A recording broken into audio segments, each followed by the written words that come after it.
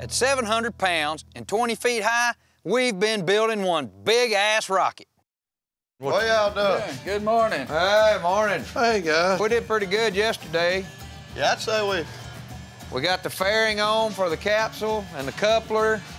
We put the parachute box in, we got the fins on. So we need to focus on getting the engines done.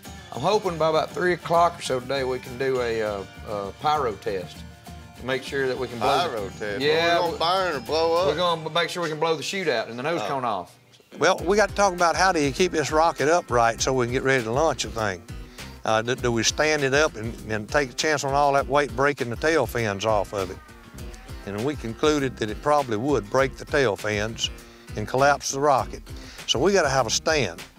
So one of Rod's friends had a big old access ladder to a big tank, and we're making a rocket launch stand out of probably a fertilizer tank access ladder. Hey, we're innovative. We have to use what we can get. High-tech rednecks, that's what we are. This rocket's not like going out in your backyard and putting a little model rocket together and watching it, fly up and come back down. We've got to stand an 800-pound rocket up, in addition to the platform itself, which is going to weigh several hundred pounds. Here we go, 1, 2, 3. Will you catch it? Catch it. Well, come on. Well, we decided to do a test. So we got the capsule in the backyard, and we made our charges.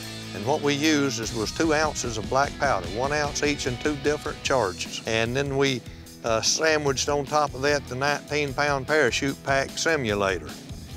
And this was nothing more than a backpack loaded with bricks that weighed the same amount as a parachute. Grab that backpack. Because we didn't want to blow up the only parachute we had if something went wrong. You got it? My family's egg astronaut got injured because our parachute didn't deploy. So believe me, I know how important this test is. Now, you capturing the gunpowder where it can compress? Yes. How many shotgun shells you say it was worth, Daddy? Between 12 and 14. Well, maybe it'll be enough. I got behind a tree. I've seen black powder blow up before, and it scares me to death half the time, and I shoot it all the time. Y'all get ready, get the duck. Fire in the hole, fire in the hole. Right behind you, Travis. Thanks, Pete. 3, 2. Nice! That was cool.